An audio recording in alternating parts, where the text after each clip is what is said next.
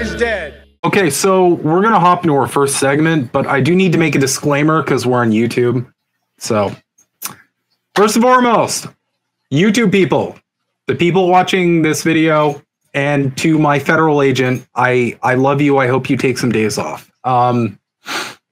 We here at INN are not making any definitive statements about vaccines or vaccine protocol or anything like that. If you want to get vaccinated and feel protected, you have my blessing. Please do so. All we are doing here is we are reflecting on real life events. And my only big personal gripe with how COVID was handled was focused around the information that was given to us. And we're only going to go by official sources here and kind of critique that. But yeah, my other gripe is how certain factions handled some of the policies surrounding COVID.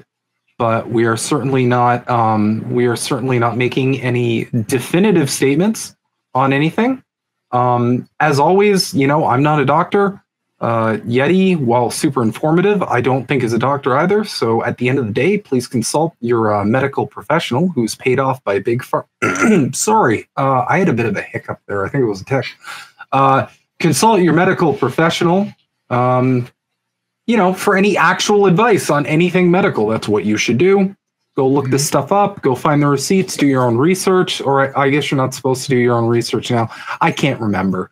There's do not read any books ever. Don't read. You are not allowed to read. You're going to jail. If you read a book, you're going to jail, basically. Pretty much, yeah. You start thinking for yourself. That's all over now. Looks like we got ourselves a reader. Bill Hicks. Yeah, without further ado, we're going to go into our first segment here. This is just, I'm so cynical. This is funny at this point. Okay, so hold on. There's a new thing here. Let me click it. Oh, that's cool. Check that out. Oh, that's fucking sick. Okay. All right. So without further ado, let's go. So revealed, Dr. Anthony Fauci confesses he made up COVID rules, including 6 feet social distancing and masking kids, which I've always been kind of, I don't know about you, I've always been kind of confused about that one, the 6 feet thing, because like 6 feet is bad, but like 7 feet is okay. Like where is that actual line? Yeah, like what are you getting this from? Because like I remember when this first came into place, I tried to find any like literature because I'm a bit of a medical nerd. I have like a Merck manual right over here. I don't ever remember this at all being implemented for anything. I don't remember it in any kind of literature. We've never done any of it before. Like, holy fuck. So, bombshell testimony from Dr. Anthony Fauci reveals he made up the 6 foot social distancing rule and other measures to protect, quote unquote, Americans from COVID. Republicans put out the full transcript of their sit-down interview with Fauci from January, just days before his highly anticipated public testimony on Monday. They plan to grill him about COVID restrictions he put in place that he admitted didn't do much to slow the spread of the virus. Kids learning loss and social anything.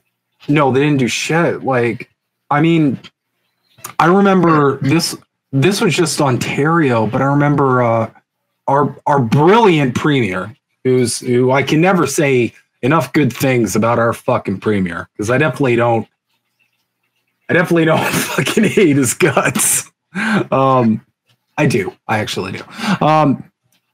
He had to like be like, guys, I'm sorry, but we got to lock down again after locking down the first, I think it was Christmas. I feel like that was what started the trucker thing. The fact that he was like, sorry, I know everybody's vaccinated and we already locked down multiple times, but we got to lock down again.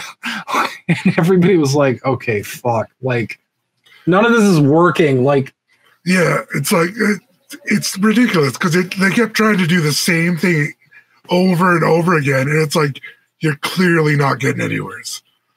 Yeah, like you're not like I don't I'm just saying, like, this stuff isn't working. So why are we still like dying on these hills? Like, maybe try another strategy, or I don't know, like, stop implementing these policies if they're not helping to begin with.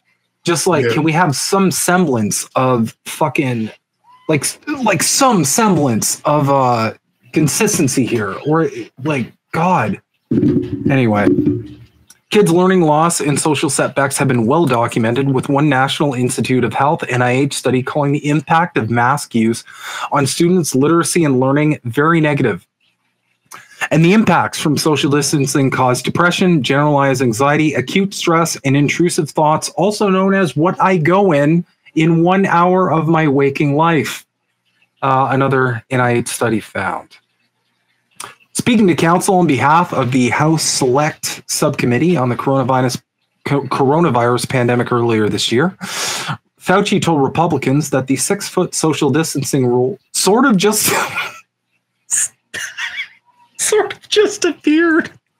What does that mean? And that he did not recall how it came about. I don't recall. It sort of just appeared. I just sort of started saying things, and that's what happened. He's like, bro, I was just memeing, okay? I was just, like, you know how it goes? You're just on a, you're like, you do a good bump, and then you, like, holy shit. He added he was not aware of studies that supported social distancing. Like, it's amazing. It's just like, look, guys, I didn't know what anything I was doing. I'm not even a doctor. I wrote in years ago, back of a comic book. They gave me the doctor. People just kept believing me. I went with it. He's like, listen, I've been to Second City. Like, oh my God.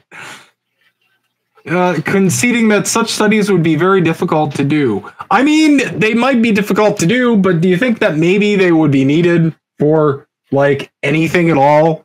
Maybe before you implement something, for example, you might want to base it off anything other than like he's literally saying like, it's just vibes, bro. Like, it's just vibes. Mm-hmm. In addition, it's so bad.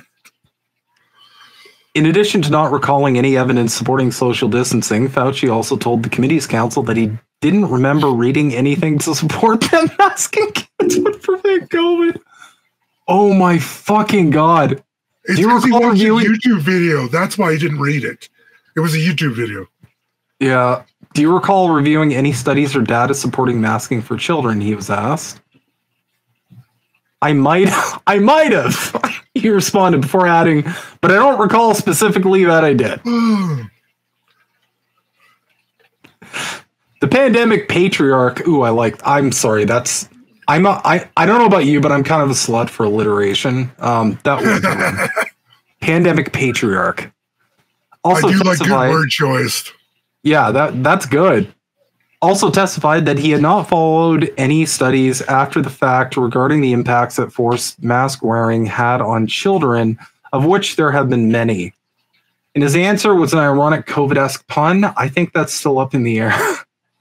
Fauci said about whether masking kids was a solid way to prevent transmission. And there's still like weird Twitter accounts with hammers and sickles that just like parrot masks work over and over again. We'll get into that later because that's an axe I got to grind. But further, the former director of the National Institute of Allergy and Infectious Diseases, NIAID, told the council that he believes the lab leak theory, the idea that COVID began at the Wuhan Institute of Virology, WIV, is a real possibility. I think people have made conspiracy aspects from it, adding it could be a lab leak. So I think that in of itself isn't inherently a conspiracy theory, but some people spin off things from that are kind of crazy. Okay. I don't know about you. Did they ask him where the funding for the Wuhan lab came from by any chance? Yeah. I don't know about you, but I remember when the lab leak thing was a conspiracy theory. that we couldn't talk about. It's like, no, it totally came from an elephant that cast a magic missile into a bat, and the bat shit out a smaller bat that coughed on like a penguin, and the penguin gave everybody COVID. Like, I remember when that was a thing, where they're just like, no, it couldn't have come from a lab. But yeah, where did the funding come from? And the reality is the funding came from the United States government. Mm-hmm. Because of course it did. Now, my question is, my big question, my huge question about this is why, and I don't recall a lot of people covering this. Why was the United States doing this kind of research in the country of their biggest rival? And yeah, I'm being intentional with the cynical tone I'm applying that with. Why were they doing deadly virus research in the country that is their greatest threat? The greatest threat to Western hegemony, the greatest threat to the Western world order. Why China of all places? Oh, it's probably because China doesn't have any rules or anything like that. That's what I've heard. China definitely doesn't have rules and stuff like that.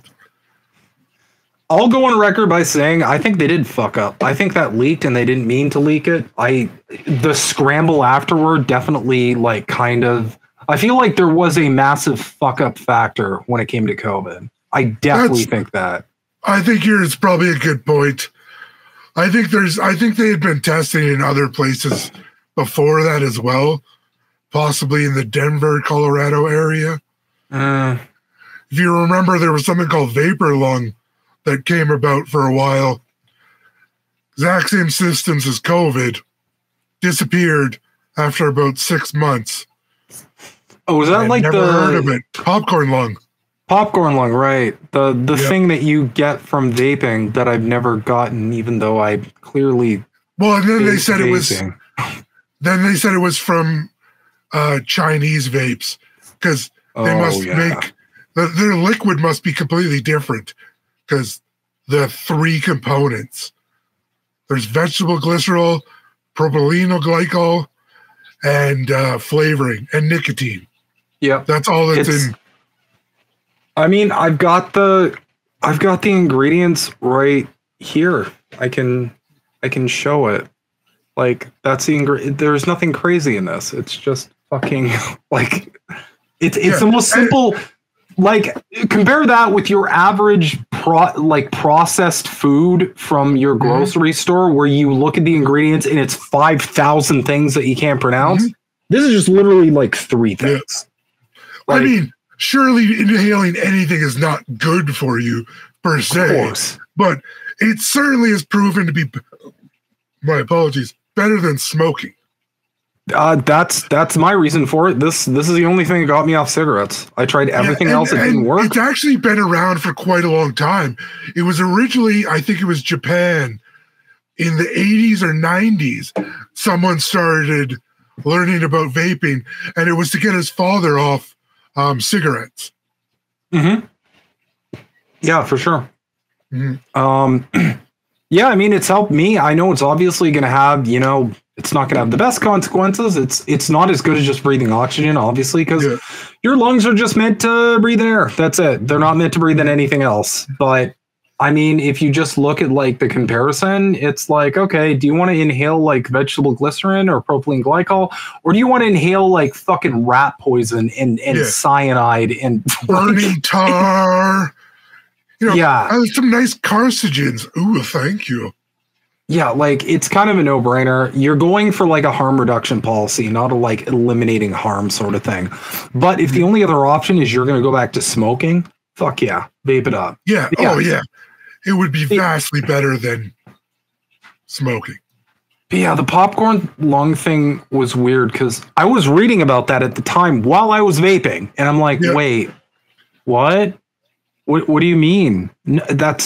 I've been I've been vaping for a while and that doesn't happen. I don't get these symptoms. I don't get any symptoms. My sense of smell returned. Well, very rarely do people seem to. That's why it was very peculiar at the time. And at the time I was vaping to get off cigarettes too. And so I had basically, in order to get my mind to work on stuff, sometimes I just have to get so involved in it. So I learned everything about vaping. Yeah. And so when it came out, I was like, that's BS. Right? Like, yeah. And it's like, it's weird seeing all these smear pieces because it's like, but I'm vaping. Anyone who's vaping is going to read this and know you're full of shit. It's specific to certain flavoring agents. Earl of Laurel. That's a good point. That's entirely possible. Like, if there's some crazy shit in your vape juice, like, yeah, it's gonna fuck you up, right? But and there is always gonna be the risk something gets in it. Some people do add additives to cheapen it, but like, vegetable glycerol and PG are some of the cheapest things you can get. There's not much else you can throw in to cheapen it. Like, it's just basic, like, economics. It's like, there's not really anything you could do to make it cheaper. So that makes sense, right? And also, like, I mean, that makes sense when you're doing something like, if you're making, like, MDMA or something, or, like, like, that kind of makes sense, because it's like, okay, well, I'll put some, like, filler shit in, because, like, I'll be able to make more of it and make more of a profit. I get it. But like with this shit, it's like, oh my god, like the cost on this is borderline nothing. Yeah, like, it was especially never expensive. Yeah, like it's nothing. So the risk of, like, you would have to be deliberately like, I'm gonna put I don't know, I'm gonna put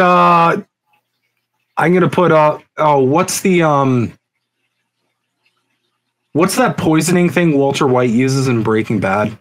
What is it? I didn't actually watch a whole ton of that series, to be honest. The thing he uses to poison Lydia, I'm trying to remember. Ricin. Yeah, someone's like, I'm going to put ricin in your vape juice. And it's like, that's got to be like an intentionally malicious act and likely manslaughter. Yeah. So, yeah.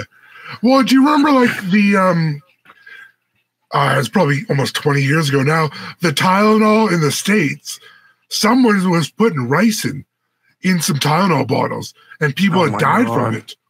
Yeah, I mean, it's got to be like, that's like a freak occurrence. But the way they painted it, they tried to paint it like, if you vape, you're going to get popcorn lung and your heart's going to, like, it was just. Yeah, everyone's dying. Wait, that sounds like COVID again. It like, obviously we can't prove this, but like it reeked of like big tobacco, just like spent a bunch of money to run like a smear piece on vaping so they could scare people back into buying their cigarettes. That's all that's all it felt like to me, at least. No, I think you're correct on that for sure, though. It really was like just fear mongering. And I still talk to like real life friends of mine who are like, yeah, I really want to get off smoking, but like the popcorn lung. And I'm like, yeah, but the popcorn lung's kind of bullshit. And they're like, no, it's not. And I'm like, yes, I'm right and you're wrong. Just shut up. But yeah, popcorn lung was discovered. Popcorn lung was discovered at a popcorn factory. The butter flavor becomes toxic when it gets too hot. Interesting. Yeah. And so there's PG in the butter flavoring. That's where the connection actually came in. That's why they were able to connect the two, right? But it's basically kind of BS, right? So thank you, Earl of Laurel. Thank you, my dude. Okay, let's continue. The Coronavirus Committee has dedicated months discovering the origins of the virus that upended so many lives and resulted in the deaths of 6 million people globally. Recently, they have discovered that Fauci's former top aide, Dr. David Morenz, routinely conducted work on his personal email account and deleted files to avoid government transparency laws under the Freedom of Information Act. His disregard hello, Hillary. Yep. His disregard for FOIA request was so blatant that he bragged in emails to colleagues that he learned how to make official correspondence disappear and that he would delete things he didn't want to see in the New York Times. Emails from Morin's, uncovered by the committee, further revealed that he boasted about having a secret back channel to Fauci where he could clandestinely communicate with the former NIAID director. That revelation shocked the committee's chairman, Brad Wenstrup, Republican Ohio, so thoroughly that he demanded Fauci turn over his personal email and phone records to the investigative body.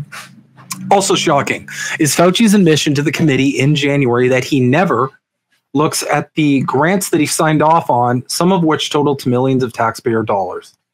You know, technically, I sign off on each council, but I don't see the grants and what they are. I never look at what grants are there, he told the committee's counsel. Further, he said he was not certain that foreign labs that receive U.S. grant money, such as the WIV, which was studying coronaviruses using U.S. taxpayer dollars at the time the pandemic began, operate at the same standards of American labs. Fauci also said that the money he gave out as part of the NIAID grant process did not go through any national security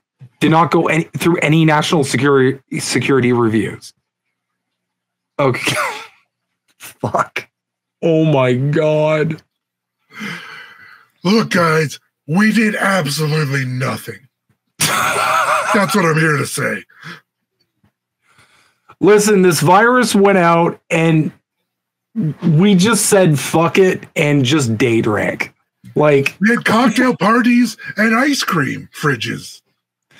Listen, we just played a lot of GoldenEye, and as I'm Dr. Fauci, obviously I had to play Odd Job. He would play Odd Job for sure. It's fair. Additionally, the former director said he was unaware of any conflicts of interest among his staff, which included the senior advisor, Dr. Morin's. However, Morin's testified before the committee on May 22nd that he helped his best friend, Eco Health Alliance President Dr. Peter Daszak, with his nonprofit's work. Morin said he helped edit press releases for Eco Health and worked to restore grant funding for the nonprofit after its funding was terminated in the wake of the COVID outbreak in 2020. NIH, which employs Morin's, funded Daszak's Eco Health to the tune of millions of dollars. Still, Fauci said he was unaware that Morin's had any conflicts of interest. The committee will surely seek to clarify Fauci and Morin's secret back channel, wink, sorry I had to, of communication during the June 3rd hearing. So, like, it would be one of those double wink situations. Just, sorry, you just blinked at me. Yeah. So that's how down bad we are with how our institutions handled the COVID thing. And I mean, look, at the end of the day, like, we need to criticize this shit because I don't want this shit happening the next time we have a pandemic where all of our leaders and institutional bodies are just fucking winging it. Where they're just like, yeah, YOLO, 6 feet, maybe we'll try like 5 feet distancing, and maybe we'll like put the mask on your head. You can wear the mask on your head so the virus doesn't go into your hair. Like, I don't want to go through this bullshit again. Because as you saw in the article, like, these aren't consequenceless. Having these policies affects real working class people. It affects people and actually kind of fucks them over. So if we're going to make sacrifices, can we at least make them based on like real world fucking things? Can we at least base them on shit that makes sense instead of just like winging it and being like, well, maybe this will work. I don't know. Let's give it a shot.